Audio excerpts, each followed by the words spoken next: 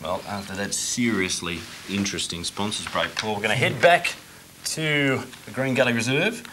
Today, the home of St Albans for the Saints-Cavs clash. 1-0, Green Gully lead it at half-time. Which way will it swing? Let's go out and see the second half right now, Paul.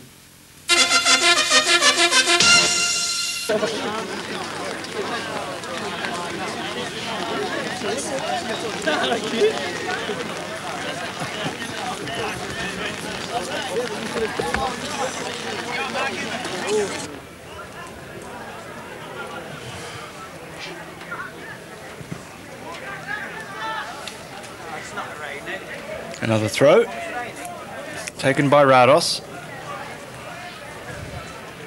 Number of games is already postponed in this week's round of matches. 9v10. Awkward ball. Sanson there takes it on the chest. Good take too.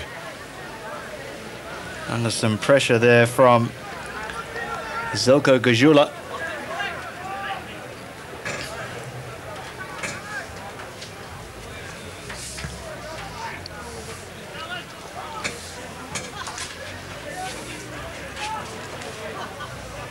Gully down the line. Good ball too. Supporting run. Good cross indeed. He has dropped it. It's in the mud. It's in the goal.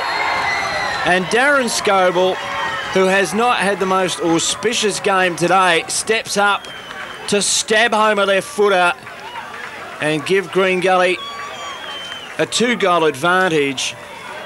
The right spot at the right time for Darren Scoble, and he knocks it home to make it Green Gully 2, St Albans 0. And Sean Keogh, well, you've got to blame the conditions to some degree, but Sean Keogh couldn't take it cleanly. He's even looking at the palms of his gloves now because he took it, he had it in his hands.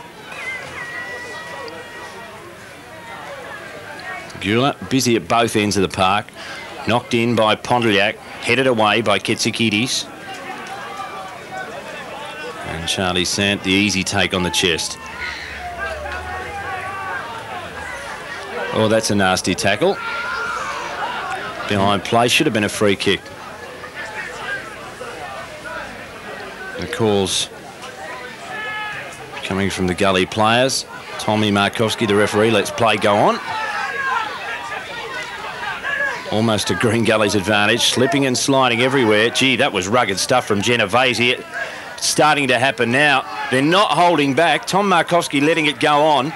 Push and shove off the ball. Saints turn it away.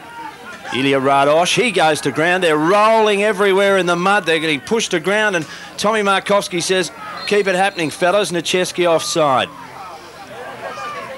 Oh, Jingos, I tell you what, he was fairly livid. There's a yellow card going out now to whom?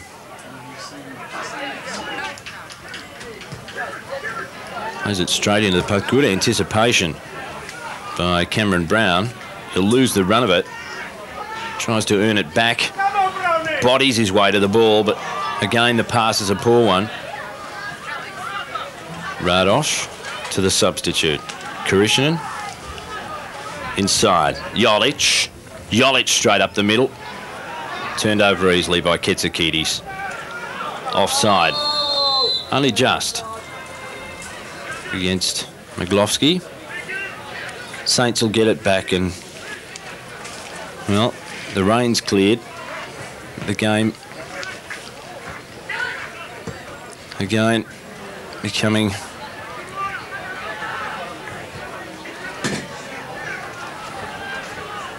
the most exciting affair.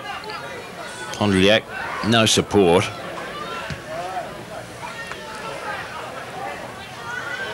Here's the chance for Pondliak through. Good stop by the goalkeeper. Second chance for the substitute. Crossed the goal and pushed in by Mick Kalina on the line.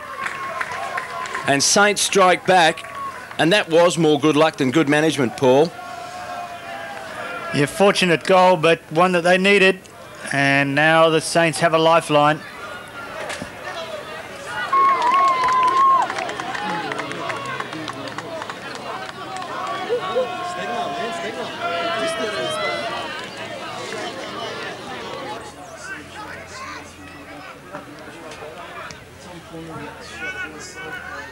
Waddell, awkward.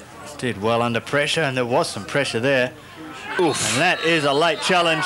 Darren Scoble went up as if he'd been hit by a Land Rover.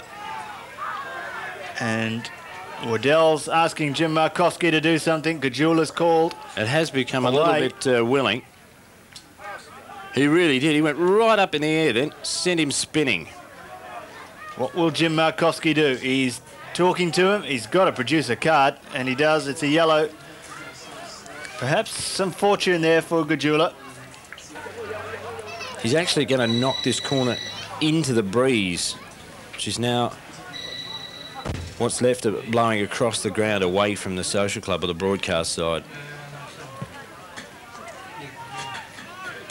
Second bite at the cherry. Green Gully with men forward.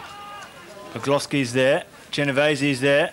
Nasevsky perfectly positioned on the centre, about 30 yards out. Nasevsky got past his man well. Still Tony Nasevsky. Good chances for Gully. Went on his own from an impossible angle. And he did actually get the angle, Paul, but just couldn't keep the shot down. But he spotted it perfectly. And perhaps in Aussie rules parlance, he got it between the sticks.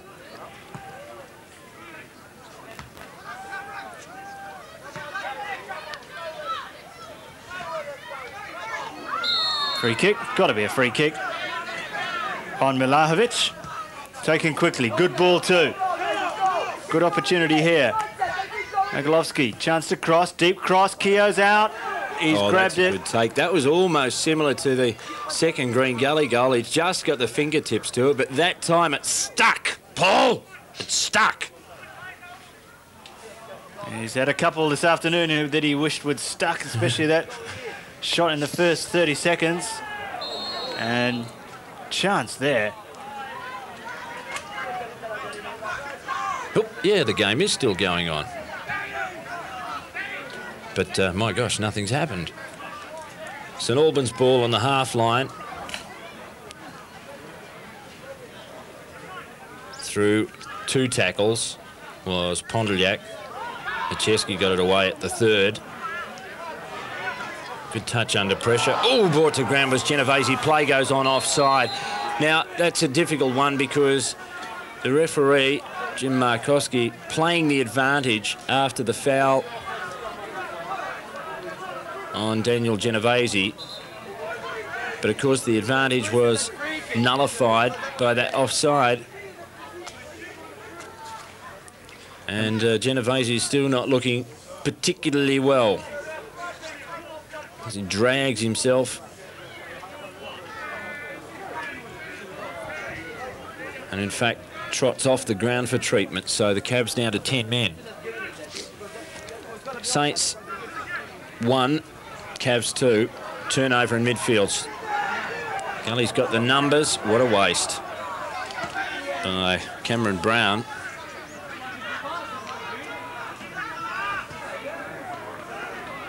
Bulya Basic, have not seen a lot of him in the second half. From a distance, knocks it high, across the face of goal, eludes everyone. The final touch from Karishnan, pushed off the line. Saints will get another chance. Waddell away in desperation and another defensive free kick called. All right, Chris Taylor, well done. 3 points. Now you're on 29 points and you've really pulled out of that relegation zone. Yeah, well, pending the result of the tribunal Wednesday, we might get another 3 from Preston last week. And that could put us in the hunt for the top 5. So, you know, the people that wrote us off early on, you know, might have to eat the words in the end. So there you have it, 2-1 the final score at Green Gully Reserve. Second half goals to Darren Scoble and Mick Kalina, and a first half one to Daniel Genovese, separating the two teams. And St Albans really getting caught out early on in both halves, with both Green Gully's goals coming in the first 5 minutes. Outstanding player of the day, without a doubt, Tony Nasevsky, the midfield maestro for Green Gully. He really called the shots for Green Gully there, and too good for St Albans on the day. And Blakey, you have to pay credit to not only Tony Nasevsky, but the supporters of both sides who came out on a freezing cold winter afternoon to watch the match. Mate, you would have to, wouldn't you? Because it was an appalling day in the game, let's face it. I've got to speak the truth. It was dreadful, and I mean, you could put a lot of it down to the conditions. The ground was a bit chopped up. There was rain. It was very, very cold. But if you're going to give votes, yeah, you give 3 votes to the punters that turned up at the Green Gully Reserve yesterday, particularly to the 2 young ladies who it didn't matter. Torrential downpour. They stayed right down there by the fence. They weren't perturbed by the day, the weather conditions, or the appalling standard of the game. But yeah, as you said. Tony Nichevsky was one of the shining lights on the afternoon, but the question still has to be about Green Gully, and I know, you know, we've broached this with Chris Taylor, the coach, but, you know, a season of expectations for Green Gully, and it's down the tubes, so a few questions to be answered out there. Yeah, maybe not down the tubes. There's the tribunal on Wednesday for the last week's game against Preston. Green Gully may end up getting the 3 points from that game, and all of a sudden, and Chris Taylor certainly believes this is the case, Green Gully may become a finals contender. It's all a bit late, I think. They'll be doing well to get there, but some hope for the Green Gully supporters at least. Yes, 2 more games to go, of course, for Green Gully. They play Werribee at Galvin Park next weekend in the final home and away round. They've got Doncaster Rovers. They are winnable games. So should be 6 out of 6 there. You'll never know if you never go, Paul. Will you? Other games there were other from games. the Premier League. A couple of postponements, of course, because of the inclement weather conditions at the weekend in Melbourne.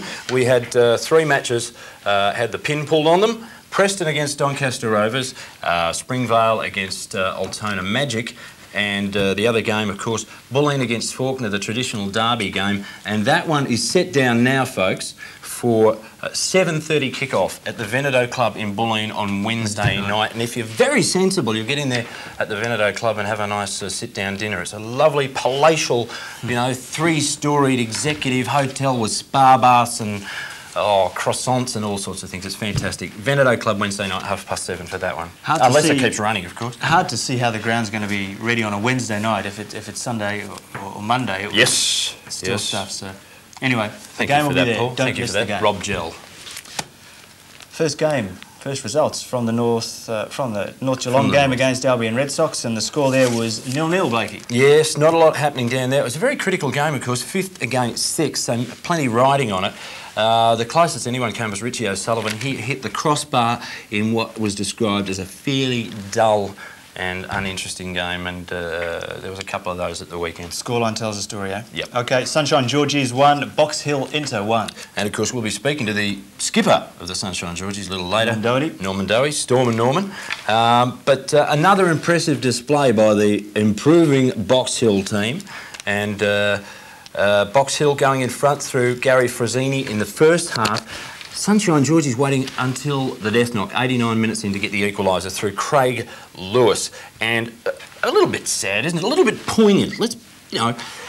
Frank Marateo, who was the young goalkeeper in at Box Hill, I believe it was only his 2nd game of the season, he was nearly in tears after the game because he was blaming himself. He was taking the burden on his broad shoulders for the equalising goal. So that's a bit sad. And Frank, the truth is, it was your fault. You're so kind, Blakey. Well, you've got to play, kick them all down. No, be positive. Look, you've got to say Box Hill, the improving team on the horizon. One team that's not an improving team on the horizon is... They're established already. Port Melbourne Sharks 3, too good for Werribee 0. Magnificent. And little Georgie Sfigos, who we've said a couple of times, he had an enforced breakthrough injury. He's jagged 2 goals this weekend in another big win for Port Melbourne. And, of course, the truth is, folks at home, we all know that George Sfigos only gets a game at Port Melbourne because his father, is the coach of Port Melbourne, and that is Taki Sfigos. Taki, welcome to the Soccer Show on Channel 31.